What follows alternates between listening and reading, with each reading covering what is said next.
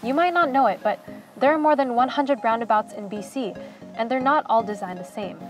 They can vary in size, number of lanes, and the amount of entrances and exits. But the same basic rules apply.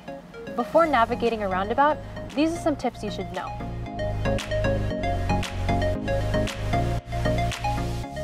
When approaching, first, look for signs and lane designations that help you select which lane you need to be in. On multi-lane roundabouts, lane designation signs and markings on the road help to determine this, based on which exit you are taking.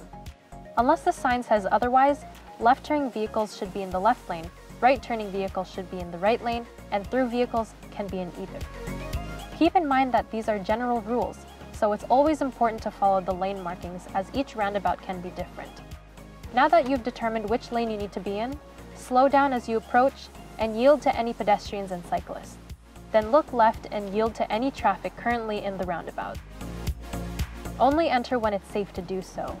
There's no need to stop if traffic is clear. Once you're in the roundabout, simply stay in your lane until you exit. It's important to choose the correct lane on entry to avoid changing lanes in the roundabout. As you approach your exit, signal right and exit from your lane. This lets drivers waiting to enter, as well as pedestrians and cyclists, know your intentions. It's just as important to watch for pedestrians and cyclists when exiting the roundabout. Remember that they always have the right of way. Yield to them before exiting the roundabout. A few other things to remember are that large vehicles, like semi-trucks or buses, may need both lanes to navigate a roundabout. Never attempt to pass or drive alongside. And if you're approaching a roundabout at the same time as an emergency vehicle, yield to them and do not enter until the emergency vehicle has exited. If you're already in the roundabout when the emergency vehicle enters, do not stop in the roundabout.